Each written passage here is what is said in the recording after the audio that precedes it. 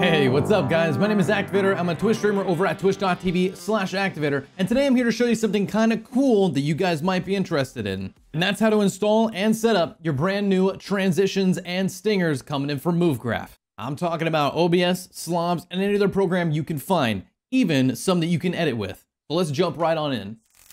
So today we're going to look at a brand new stinger called Cubics. And when you get it downloaded for the first time, it comes in a zip folder. Now to open that up, you want to right click on it and hit extract all. And when you do, you're going to hit enter and you're going to get a brand new folder right up here. And when you open this up, you get another bunch of folders inside. Inside this folder, you will get a resource folder. And this is actually the stinger that we're going to be utilizing today. So if I open that up, you can see exactly what we're working with.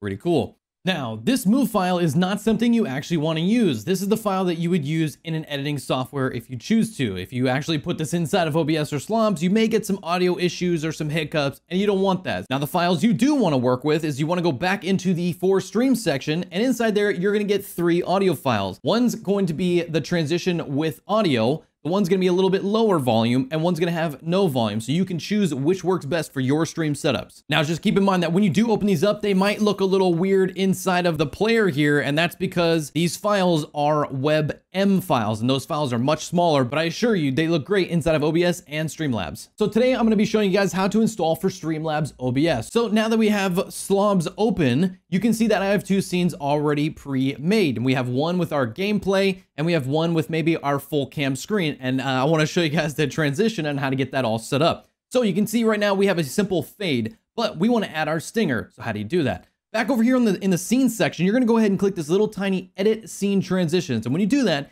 you're going to open up another little window and you're going to have a couple of options here, or maybe just one, but we're going to add a stinger. So you come up here to the top right and you hit add transition. And when you do that, you're going to get another screen that opens up that you can choose what type of transition you want to install. And I'm going to go with stinger. So we're going to select stinger here and I'm going to go ahead and browse and find the video that I want. So when I hit browse, it opens up another window and you can already see that we have our 3 options here laid out for us. So again, we have the no audio, the low audio, and the full audio. I'm going to choose the full audio and I'm going to hit enter. So now that it's open, I'm going to go ahead and hit done. And now we have our stinger in place. You just want to make sure to select the defaulted to stinger and hit done. Now, when we swap scenes, you can see it works, but it's not working as intended because you can already see the transition happen, the scene swap. So you gotta fine tune this. So we're gonna go back into the edit scene transition and go back over to the stinger and hit the little edit icon.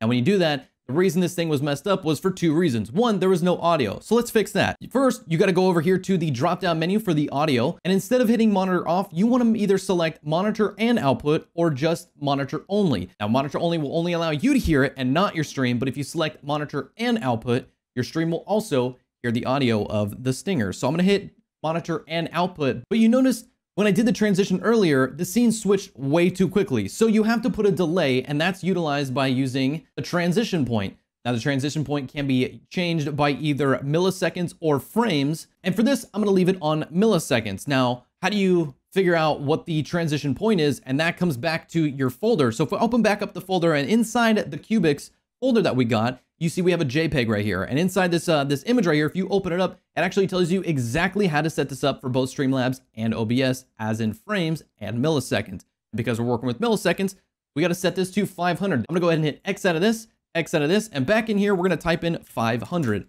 Now when I hit OK, and when I hit done, you can see when I swap scenes, it has a perfect transition and you don't see any hiccups at all. Now, if you set this up wrong, and if I come back in here to the edit and I switch this over to 1500 seconds and I hit done, now when I switch, you can see there's a little bit of an extra delay in there that you don't want, and you want to make sure to hide that transition perfectly. So going back inside of the transition settings, this time I'm going to select frame, but I don't know how many frames I'm going to need here. So if we went back to 500, and I hit done, you're going to see that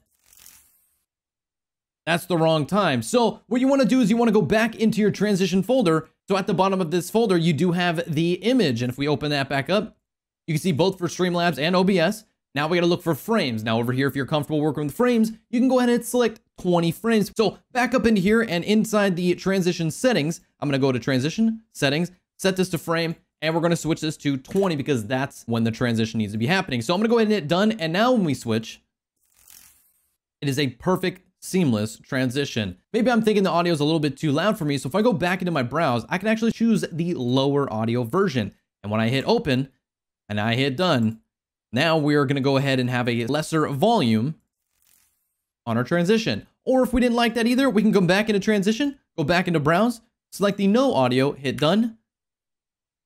And now when I switch scenes, no audio at all. And maybe that's something you're looking for. So choose the one that best works for you. For me, I'm going to choose the one with full audio. And that's looking pretty good.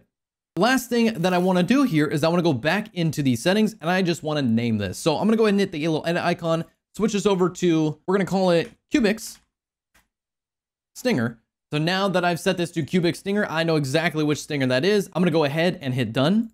And now my transition is fully set up and it is ready to go. So this covers how to set up your brand new stinger and transition. I hope this helped you out. Thanks for watching. I'll catch you guys in the next video. Happy streaming, stay safe, and I'll see you later.